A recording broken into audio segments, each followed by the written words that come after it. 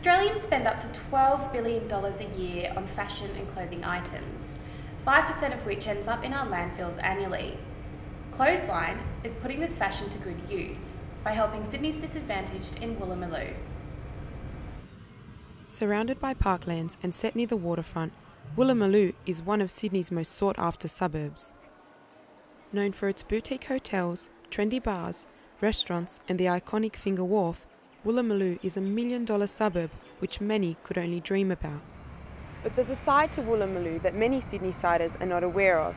It is here at the corner of St Mary's Road and Yurong Parkway that every Thursday night Stephen Cowie and his team of volunteers come to hand out clothes to many of Sydney's disadvantaged.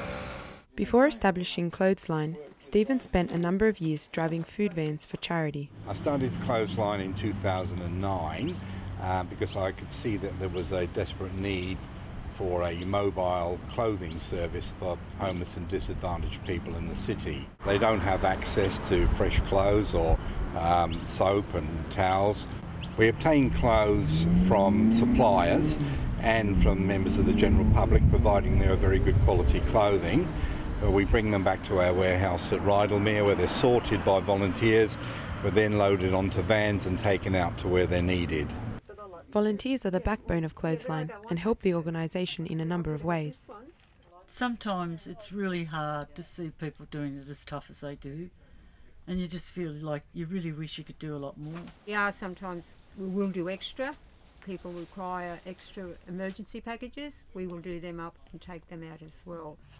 As a non-for-profit organisation, Clothesline has relied upon the help of corporate donations. Their latest project has been made possible by the generosity of Black and Stone. An issue that we have is that a lot of charities are quite large organisations, and a lot of money that is donated to these charities doesn't always end up going to the recipient. And it was one of our requirements that whatever we were going to do or whoever we were going to work with, that the recipient would get the most benefit.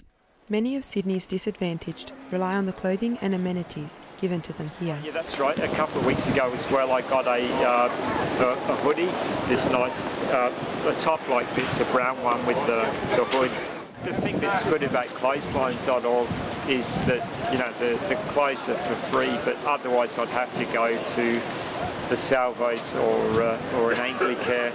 I can get by if I have to, and then there's people even, worse off than me, where they couldn't even afford a few dollars, I don't think, to buy any clothes at all. So, yeah, Clothesline really helps.